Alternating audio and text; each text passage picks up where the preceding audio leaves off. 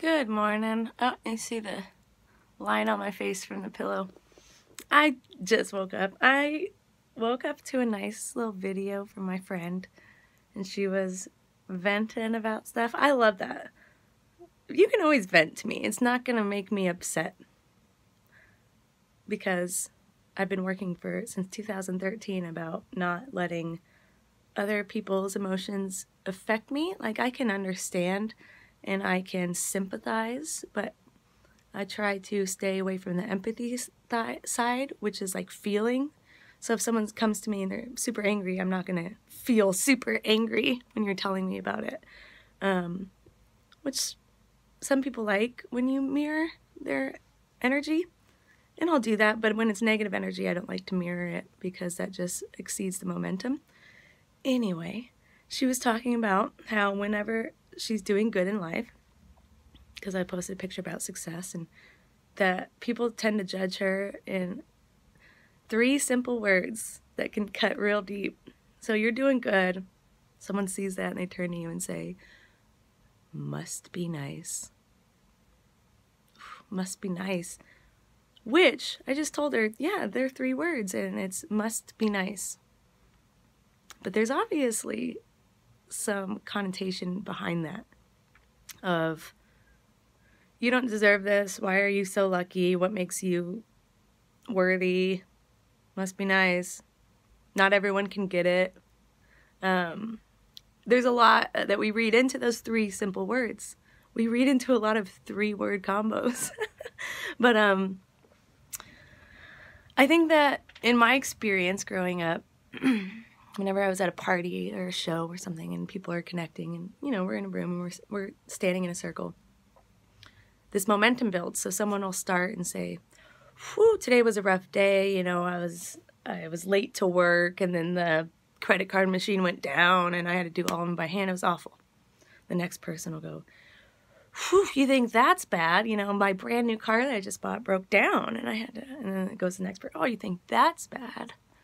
My dog is sick. I'm just thinking of all the negative things. But anyway, they'll just go down the line, and then it comes to me and I say, I love my life. How could this be so nice? You know, like, it's a little kismet line right there. But just basically saying, I am so blessed that I'm even alive right now and standing in a circle. Like, the fact that I can see and hear is huge. You know? But they go, oh, must be nice. You know, you're living, your life's great. After we just all went around a circle saying how awful our lives are and your life's great, it must be nice. And my response to that is, it really, really is. It's really nice. It's fulfilling. It's a life of ease. And those people, there'll be 2 people. There'll be, you know, the one person goes, ugh.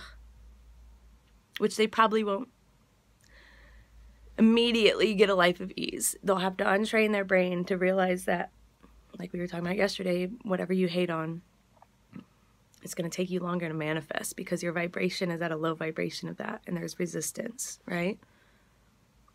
So if you just took their words, must be nice, for what it actually means, it is nice. It's very nice. And you don't have to dig into those words and think of all those negative thoughts that it could mean. Assuming you know people's intentions are always wrong. Intentions are always wrong. Well, 99% of the time you assume you're wrong. So I would just say, when people tell you it must be nice, what they're really saying is you're living a life of fulfillment that sounds nice. It must be nice. That must be nice. And it is. So if it is nice, don't get mad or try to justify or tell them your downfalls or how you're martyrdom, like how you were a martyr to do this and you had to. That's resistance. Because I'm a firm believer that you don't need all this stuff that we think we need. You know, our perception is our reality. Love y'all.